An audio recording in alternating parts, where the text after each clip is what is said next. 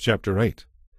It was now 20 years since Solomon had become king, and the great building projects of the Lord's temple and his own royal palace were completed. Solomon now turned his attention to rebuilding the towns that King Hiram had given him, and he settled Israelites in them. It was at this time, too, that Solomon fought against the city of Hamath Zobah and conquered it. He rebuilt Tadmor in the desert and built towns in the region of Hamath as supply centers. He fortified the cities of Upper Beth-horon and Lower Beth-horon, rebuilding their walls and installing barred gates. He also rebuilt Baalath and other supply centers at this time and constructed cities where his chariots and horses could be kept.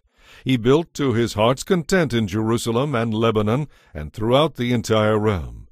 There were still some people living in the land who were not Israelites, including Hittites, Amorites, Perizzites, Hivites, and Jebusites.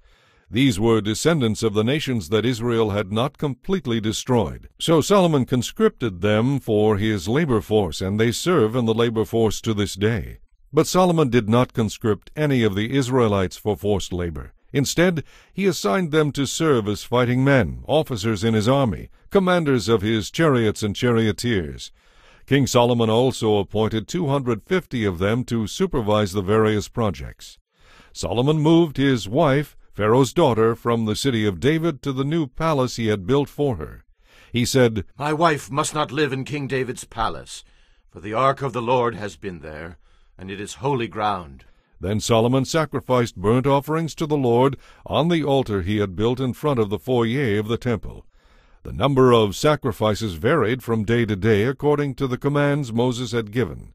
Extra sacrifices were offered on the Sabbaths, on new moon festivals, and at the 3 annual festivals, the Passover celebration, the Festival of Harvest, and the Festival of Shelters. In assigning the priests to their duties, Solomon followed the regulations of his father David.